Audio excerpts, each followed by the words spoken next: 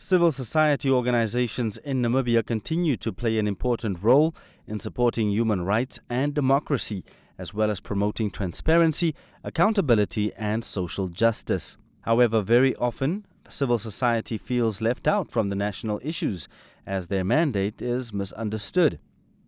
Vice Chairperson of the National Council, Victoria Kauma, pointed out that it is important for civil society organizations not to turn themselves into political organizations and to focus on their mandate, which is to better collaborate in the development of the country and its citizens, as well as to reduce inequalities.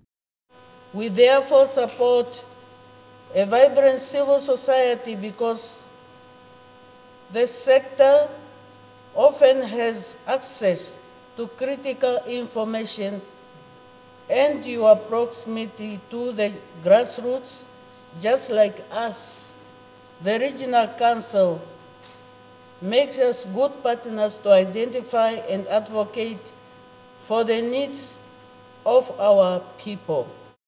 Civic Plus 264 coordinator Melanie Marcus echoed that civil society organizations would like to take advantage of the increased personal and political freedoms by coming together, voicing their concerns, and advocating for greater inclusion in national affairs. Ensuring that civil society organizations and citizens have become increasingly active in local issues and national politics, demanding accountability, promoting transparency and access to information, as well as providing basic services to the population.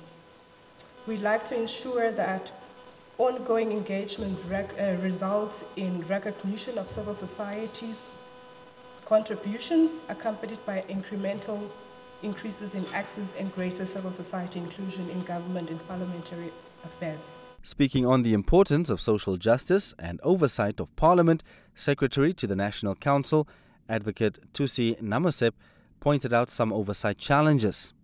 Members of Parliament sit together with the executive. Executive is the cabinet members, but they sit in the National Assembly. Then you will feel, but is there proper oversight?